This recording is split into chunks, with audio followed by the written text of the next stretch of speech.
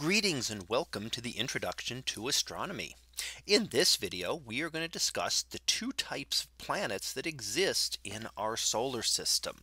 We will see that our solar system is divided into two very distinct types of planets. And while each planet has its own distinct properties, we can easily group them together as there are two sets that easily have a lot of things in common. So let's take a look at those here.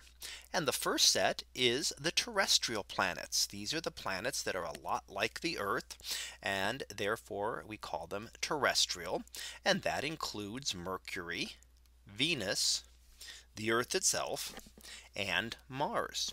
So these four are what we call the terrestrial planets. They are all very close to the sun. And these are the first four planets, and they're all very rocky worlds. They're all things that we could actually land on. And in fact, we have had soft landings right now on three of these planets. We have had soft landings on Venus. We've brought astronauts back to the Earth, so we've soft landed there, and we've had soft landings on Mars. The only one that has not yet been landed on, at least as a soft landing, would be Mercury. Mercury has only been visited by a couple of spacecraft so far. Now the other type of planet is what we call a Jovian planet or Jupiter-like planet. And that includes Jupiter itself as the prototype of these, Saturn, Uranus here, and Neptune. So this includes the Jovian planets. These are all very gaseous, and they are ones that we have never landed on and will never land on because there is no solid surface on which to land. Now, if we want to look in a little more details, we can look at a little table here showing some of their properties and comparing these two different types of planets. So what we see here is that the terrestrial planets have one set of properties, and the Jovian planets have a completely different set of properties. So we'll note that the terrestrial planets are small in size and mass, whereas the Jovian planets are large. We can note that the terrestrial planets have rocky surfaces, and the Jovian planets are all gaseous. And related to that, we have solid surfaces for the terrestrial planets and no solid surface for any of the Jovian planets. All of the terrestrial planets are high density. All of the Jovian planets are lower density. All of the terrestrial planets have a slow rotation, while all of the Jovian planets have a faster rotation. So even the fastest rotating terrestrial planet, the Earth, rotates slower than the slowest rotating of the Jovian planets. When we look at magnetic fields, the terrestrial planets have weak or no magnetic fields, while all the Jovian planets have strong magnetic fields. When we look at satellites, we see lots of satellites in the outer solar system around the Jovian planets, very few in the inner solar system. And we also note that there are no rings in the inner solar system among the terrestrial planets, while every single one of the Jovian planets has a ring. And then finally, we also note that the terrestrial planets are all close to the sun, while the Jovian planets are all far away from the sun. Now, what might cause us to have these two different types of planets? And we believe it has to do with how they have formed and where they formed in the solar system. So if we look at this, when you're close to the sun, you would have a higher temperature. So it would be much hotter. So as the solar system was forming, you had higher temperatures close to the sun, colder temperatures further away, and that meant that different types of materials could condense. Close to the sun, the only things that could actually form solids were rocks and metals. So the terrestrial planets close to the sun could only form from rock and metal. So we see them with high density materials, rocky materials, metallic materials, very little ices or gases. So while we consider the Earth has an atmosphere and the Earth has a lot of water and ice on it, it's a very small percentage of the overall composition of the Earth. So this would give us terrestrial or Earth-like planets made primarily of rock and metal. When you're far from the sun, past what we'd call the frost line, where ices could condense, Then we'd have ices as well. And ices mean thing like water, H2O. But it could also mean things like methane and ammonia. So we can have various different, when we say ice, we're not referring just to water ice, which it might be the first thing you think of, but we can get other compounds as ices as well. These could form as well, and these are much more common in the solar nebula than rocks or metals. So there was a lot more material to build from, and that allowed larger planets to be able to form.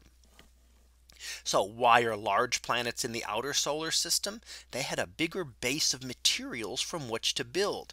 They certainly could form rocks and metals as well. Those could condense in the outer solar system. But in addition, you could get things like water and methane and ammonia that allowed you to build up much larger planets. And if they got large enough, they would then be able to directly pull in things like hydrogen and helium gas, which made up the vast majority of the solar nebula. And that allowed the outer planets, the Jovian planets, to become much larger. Now, how do planets change over time? As we take a look here, planets will change as they form. And we have a little picture of the Earth here. The Earth has a core here. It has a liquid outer core, a solid inner core. This whole section here would be iron and nickel. So primarily iron, also nickel as well. So it would be very metallic, a metallic core that would be present there. The outer layers, the mantle in the outer layers here, would then be rocky, primarily made up of silicate rocks. So rocky material. And the outer layers are the least dense materials, things like waters, ices, and gases. And that would be the surface, the crust of the Earth, in addition to its atmosphere. So the planets, when they form, if they form large enough, they actually undergo a process called differentiation. And what that is a separation of materials by density. What that means is that the Earth was at one point molten. The entire Earth would have been molten, and that meant that the denser materials were able to sink down to the core, and the less dense materials rose to the surface.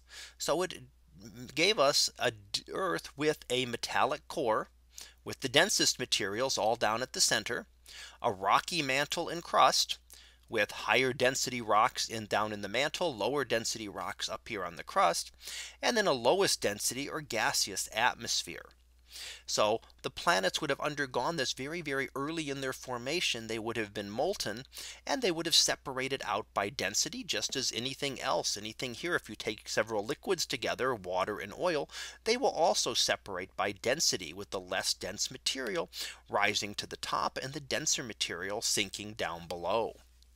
Now, other things that can change a planet's surface include geological activity. If you have a planet with a hot interior that has internal heat, then you can get geological activity. And we get that here on Earth in terms of plate motions, in terms of volcanic activity, in terms of earthquakes, and various other geological types of activity. And those will reshape the surface of the Earth.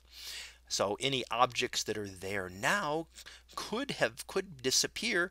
For example, craters that form or other land features could be wiped out by volcanic eruptions. And that's a constant state of change that occurs not only on planets, but also on many of the moons that we will look at.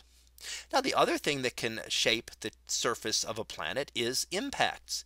Impacts can change the surface appearance of a planet, and they can give us objects that are heavily cratered like the moon and objects that are less cratered like the Earth. The number of craters doesn't tell us that one object has been hit more than the other. In fact, the Earth and the moon have probably suffered about equal numbers of impacts over the billions of years of the solar system. However, the Earth has this geological activity and other weathering effects that wear down the craters. So in reality, the number of craters tells us something about how old the surface is, not how often something has been impacted.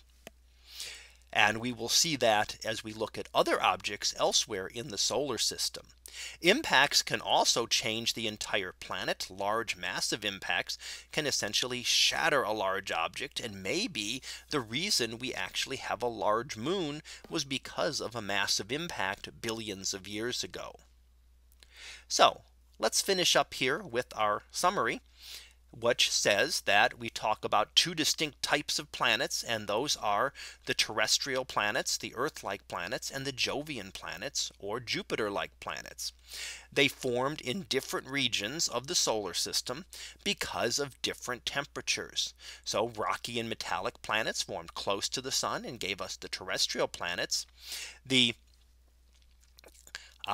gaseous and icy planets formed further away, and that's where it was a lot colder. And solar system surfaces have been modified over times by various processes, cratering, geological activity, just among a couple of them that we have discussed. So that concludes our lecture on the two different types of planets. We'll be back again next time for another topic in astronomy. So until then, have a great day, everyone, and I will see you in class.